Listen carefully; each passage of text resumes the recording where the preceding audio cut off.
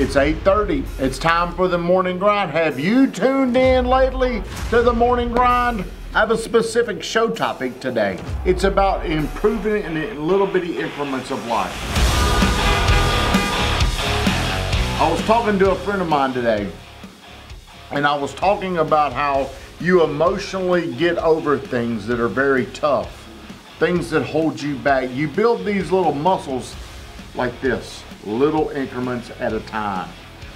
You build courage in little increments at a time. You get stronger, Josh, in these little bitty increments of time. In life, we want something immediately. When we don't get it, what we're wanting, like for me, I want to lose weight.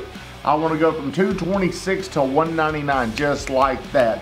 Well, you lose weight in little bitty bits, 2 pounds a week, right? You don't know, Josh, because you're not fat yet. But when you get fat, you'll understand. Instant gratification is, I want it now, and I'm going to throw a fit until I get it right now. So when we don't get what we want immediately, we tend to give up. And when we give up, we start to doubt ourselves if we can even do it. But see, here's the key to getting better. Here's the key to getting stronger. Here's the key to getting tougher. Here's the key to making more money.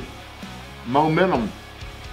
If you can hang in for long enough times, it gets easier. So much of success requires patience, because no matter what I do today, it will probably not like leapfrog me.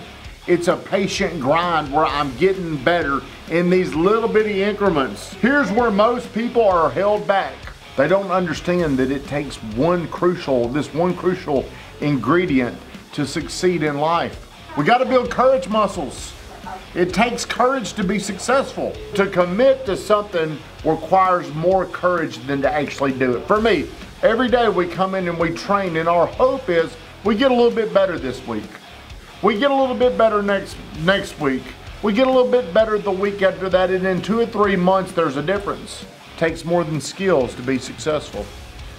What holds a lot of skillful people back is fear. Because if you don't have courage, you will not take chances. You'll be afraid to walk into your greatness. How do you practice overcoming your fear? How do you overcome not getting what you want? How do you overcome any type of deficiencies in your life? You build these emotional muscles. You build these things that help you get there. Everybody, we're going to get started on our day. Have a great day.